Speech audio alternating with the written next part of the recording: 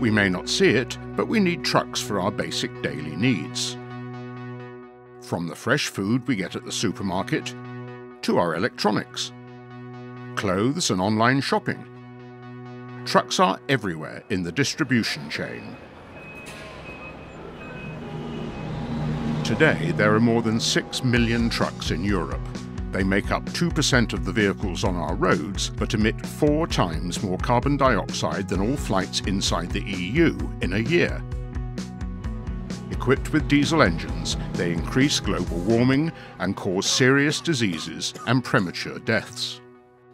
So, what can we do? Zero-emission trucks. They are here, ready, available. Zero-emission vehicles are the only technology that will quickly cut climate emissions from new sales and eliminate toxic air pollution. But the demand for electric trucks is greater than the supply. To fix this, the European Union is proposing a new law. All new trucks must emit 45% less CO2 by 2030 and 90% less by 2040. But these targets don't go far enough.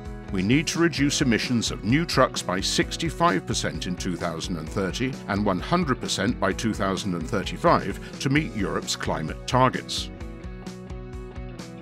More sales mean more production, and the higher the supply, the lower the costs. That means that, by 2035, almost all new electric trucks will be cheaper to own and run than diesel trucks. Despite higher upfront costs, truck owners will save money in the long term because they're much cheaper to run, to maintain, and to keep on the roads. Electric trucks will have the same cargo load and range as diesel vehicles. They will drive as far and carry just as much. Another European law guarantees the necessary charging infrastructure by 2030. With at least one station every 60 kilometers on Europe's main roads, drivers will have around 4,000 hubs to charge, day and night. Be part of the change. Raise your voice. Take action. Demand more ambitious laws for zero-emission trucks in Europe. It's your heavy duty.